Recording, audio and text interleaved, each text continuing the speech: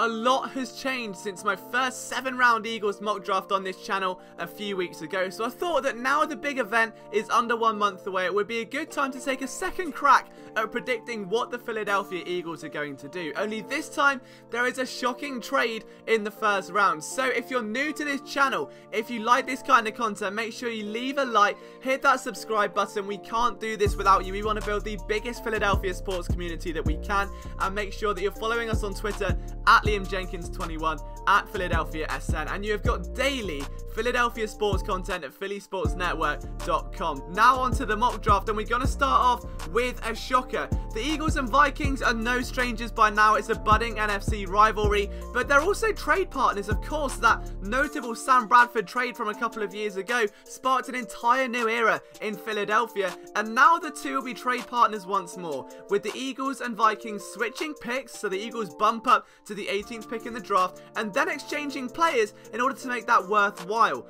for the Vikings. So in exchange, the Eagles are going to give up Halapoulivaati Vaitai and running back Wendell Smallwood. Now, both of these players could easily be replenished through the draft, and the Vikings are going to have to reshuffle 4 of their 5 starters on the offensive line, and could well use some running back depth just to make sure they've got enough girth going in towards the 2019 season. Now, if you partner that with, let's say, a 4th round pick next year, I think that is more than enough ammunition to get the Eagles up to a point where we're going into a 1st round pick swap. Because at the end of the day, if we look at a draft chart, it's going to cost them around 700 points. I think you can easily say Vaitai and Smallwood are worth that much using that draft chart. Vaitai's versatility to play at both sides of the bookend could be massive here, and Smallwood's flash production is only going to add some spice to the trade. But the Vikings have also been shopping a player around who could interest the Eagles. That, of course, is Laquan Treadwell. At 6'2", 215 pounds, the former 1st round pick out of Ole Miss has been slightly disappointing. He's been unable to stay on the field, he's been battling injuries,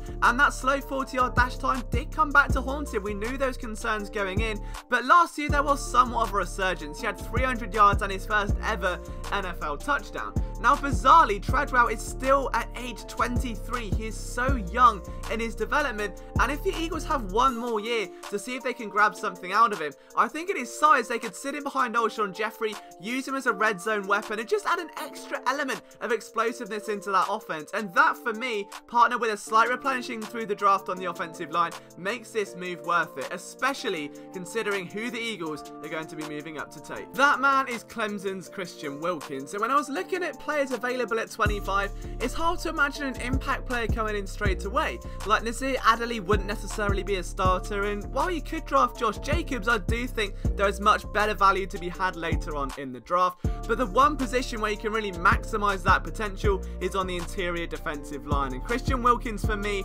epitomizes someone that plays with that grit that the Eagles need. He'd be best suited to a 3-technique role in the Jim Schwartz defense, and I think he's got the burst, the athleticism, and the sheer explosiveness needed to overcome that slight lack of length that some are putting on his name. He's 6'4", 300 pounds, and while he may not have that massive frame that some defensive coordinators covet, he's got a nice array of pass rushing moves, he plays with absolute power, and he can leverage himself in the run game and anchors fairly well. I do think this will be a monumental pickup for the Eagles, considering the biggest thing this defensive line missed before was, of course, that depth. That having Bo Allen and Destiny Vio in 2017, they missed that production and they were forced to rely on practice squad promotees. If you can develop a future running mate for either Fletcher Cox or Malik Jackson, a guy who's got 1st round grades all over him, someone that had 5.5 sacks last season along with 14 tackles for a loss, if the Eagles wish to sustain themselves as an elite run defense, and I think someone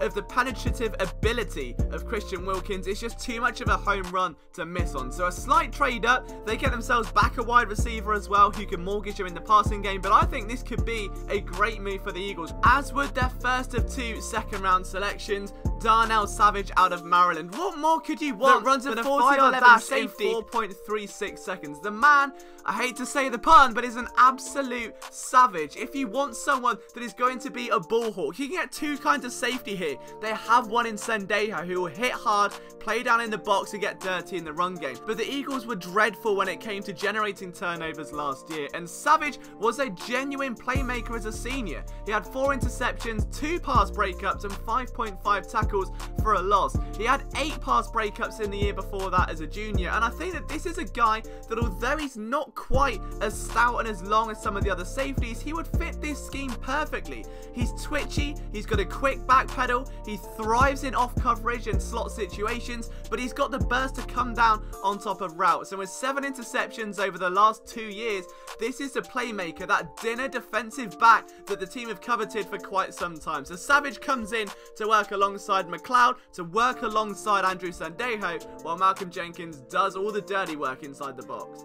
The Eagles finally get the running back they need with their next pick. It's Darrell Henderson out of Memphis, and if you've seen my running back video from a few days ago, you'll know why that is. He averaged 8.9 yards per carry, which is literally ridiculous, and nearly 150 yards per game. The man was an absolute monster and easily is the most explosive running back in this class. Now, the most exciting part of his game, without a shadow of a doubt, is that he's just freakishly athletic. He's stunning at his pro days. He's got plenty of teams pining over him. His receiving numbers, he had 19 catches for 295 yards. That's a catch rate of 82.6%. He's going to be effective wherever the Eagles use him, and he is diligent, he's intelligent, and he has got the quickness to just burst through the hole that the Eagles offensive line would open up. So for me here, the most bang for your buck runner in this draft class will be getting Henderson in the bottom of the 2nd round.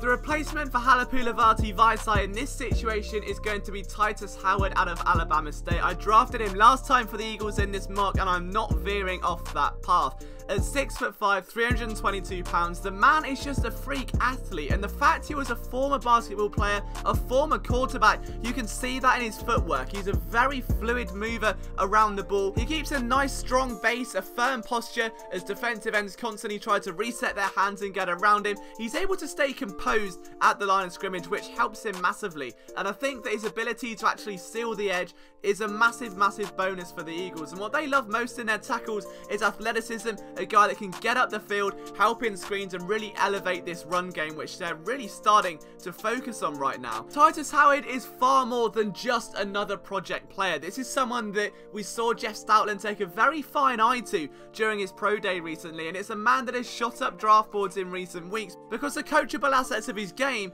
are just that high in terms of ceiling, where you can almost not afford to let him slip through your fingers. As of right now, I think the experience he has to his name isn't quite where you'd like it to be. He's not going to come in and start right away, and he doesn't really generate a lot of momentum with his lower body. But when you look at the technicalities of what he does with his upper body, his ability to really get off that line of scrimmage, to drive through opposing pass rushers, and to keep that firm base, the Eagles could be onto an eventual starting tackle if they take a chance on Titus Howard.